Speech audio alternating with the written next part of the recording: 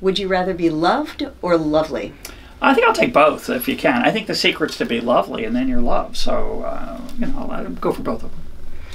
Wealth of Nations or Theory of Moral Sentiments? Theory of Moral Sentiments, for sure. I understand almost all the Theory of Moral Sentiments. Some of that Stoicism stuff and some of the older theories of morality that he expounds on, I had a little trouble following, whereas Wealth of Nations, large sections, I'm confused. Chapter on silver, just don't know what to do with that. So I'm going with Theory of Moral Sentiments. That makes me feel better that you don't understand the chapter on silver either. Oh, I thought it was just me. Well, that's the one I'm admitting to. There's other sections too. Let's just keep it quiet. All right. If Adam Smith had a dog, what kind of dog would it be? Well, he wouldn't have a dog. He'd have a cat, because he's a sensible cat person, I'm sure. Boo, hiss, says half the audience. Maybe more than half, maybe a small portion. But let's see, if he had a dog, a Scott Terrier, don't you think? A Scott Terrier that would sing Burns, being a Scot. My love is like a red, red rose. In fact, that reminds me of a vaudeville joke, if I can remember it. Guy brings a dog and a cat to a vaudeville manager and says, I have the greatest act of all time. Oh, yeah, I've seen everything, buddy. I've seen all the animal acts. No, you haven't seen this one. He says, the cat plays the piano and the dog sings. It's not a Scott Terrier. In my mind, it's sort of a bigger dog, but for this example. Okay. So the cat's pounding out some song, the dog's singing away, and the vaudeville, the producer's pretty impressed. He says, and they start negotiating, and while they're negotiating, the cat is like pushing at the guy and keeps pawing at the guy's pants and getting him, trying to get his attention. And finally he says to the owner of the act, says, will you tell your cat to leave me alone? And the cat says, look, buddy, I'm just trying to save you some money. The dog can't sing. I'm a ventriloquist. Sorry. Anytime you have an excuse to tell that joke, you have to. I mean, first of all, it's clean. Second of all, it involves a singing dog, so it's related to what we talked about. Absolutely. Perfectly topical. What is the best antidote to the torpor induced by the division of labor? Ooh, the torpor. The torpor. I think that means drudgery, which Smith conceded, which is a beautiful thing, I think, that in his discussion of specialization, he understood that it can be very dreary doing the same thing all day. Charlie Chaplin captures that powerfully in his movie Modern Times, where he's got a guy all day long, all he does is tighten a bolt.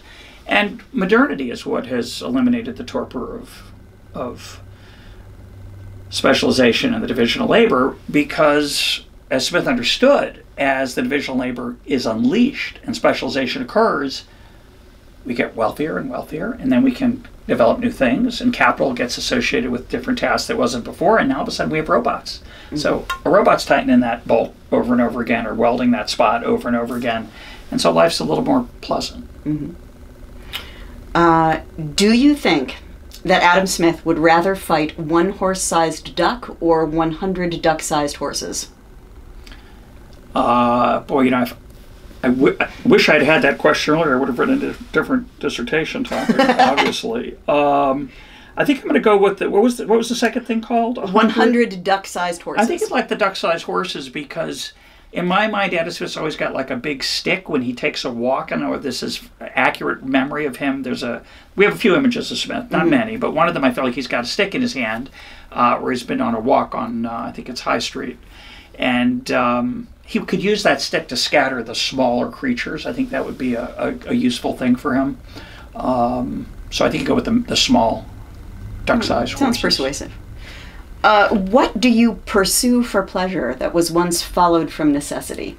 And what is that exactly? So Adam Smith said that things like hunting and fishing are things that we used to do because we needed to in order to survive, but now we do them because they're fun. Yeah, it reminds me of Nassim Taleb, his example of you check into a hotel and a bell person will hustle out to take your bags out of the trunk so you don't have to be burdened with carrying them, and then half an hour later you see the same person in the gym lifting heavy weights as a form of leisure.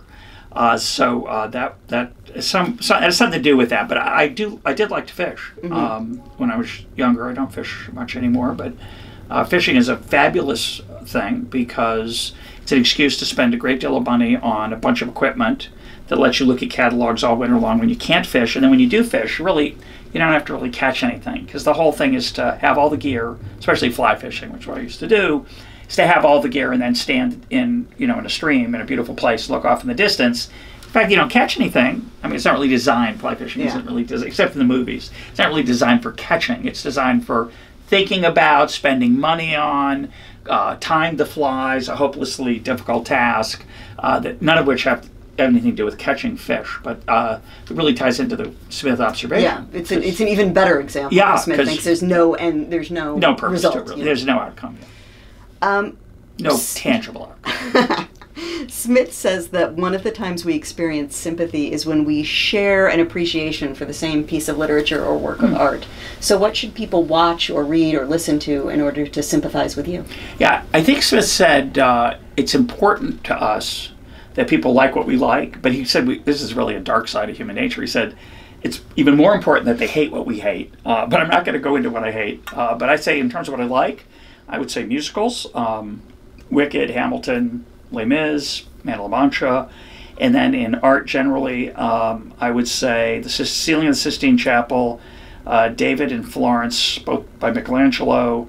The David's it's an unbelievable thing. I'd seen a million pictures of it, and when you see it in person, it's 17 feet tall. It just can't be captured. I took a lot of pictures of it, like a waste of time almost, because even with people in the picture, it doesn't capture the grandeur of it. And then I would say The Burghers of Calais by Rodin, which moves me every time I see it. I love that work of art. What does your impartial spectator look like? My Aunt Dottie? I don't know. My uncle, I actually have an Uncle Milton, not Milton Friedman, who we used to call, at Chicago, we used to call Milton Friedman Uncle Milton, or Uncle Milty.